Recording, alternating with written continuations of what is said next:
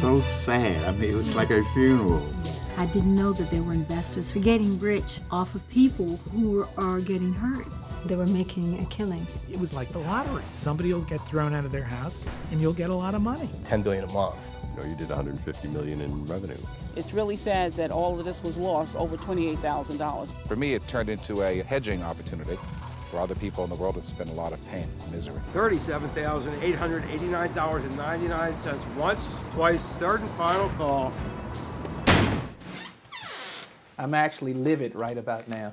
Every time they signed somebody up for a mortgage, they brought huge amounts of money in. It destroys people. The minute I don't pay it, they're going to take the house. And that's the way they profited.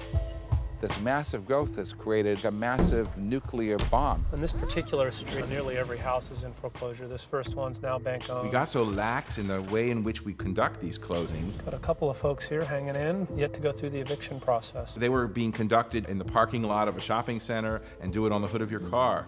I found a flaw in the model that I perceived is the critical functioning structure that defines how the world works, so to speak. In other words, your view of the world, your ideology was not right. Precisely. I don't think people really understood that they were in a casino. The party's over. It's time to call it a day.